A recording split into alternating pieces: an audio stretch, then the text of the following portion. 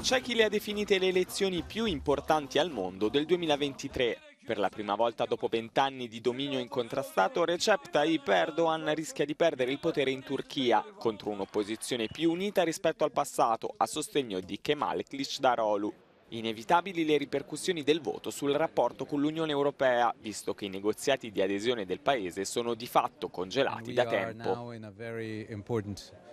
Juncture and moment, historical moment, where it will be decided if the development will be still problematic for democracy, for rule of law, but also the aggressiveness vis-à-vis EU neighbors like Greece and Cyprus will continue. We will be coming in a phase where the division between Turkey and EU will be irreversible. Gli analisti concordano sul fatto che una vittoria dell'opposizione a Erdoğan significherebbe un'opportunità per rinnovare le relazioni tra Ankara e Bruxelles. There are three key promises by the opposition that make me think that way. The first one is re-democratization and re-institutionalization, so that Turkey will go back Turkey will become once again a democracy, will re-establish rule of law, and will try to provide basic rights and freedoms for everyone.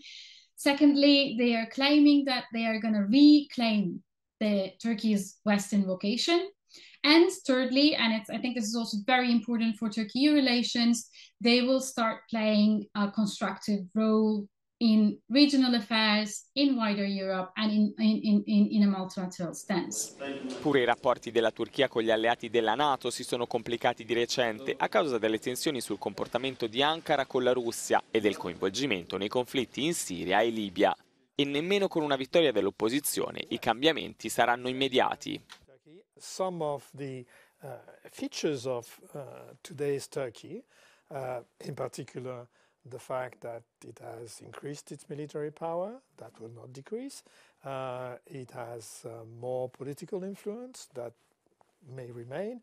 And also you have other features like the nuclear power plant, electricity plant, which is built and owned and operated by Russia. It's not online yet, but it will. That is not going to go away.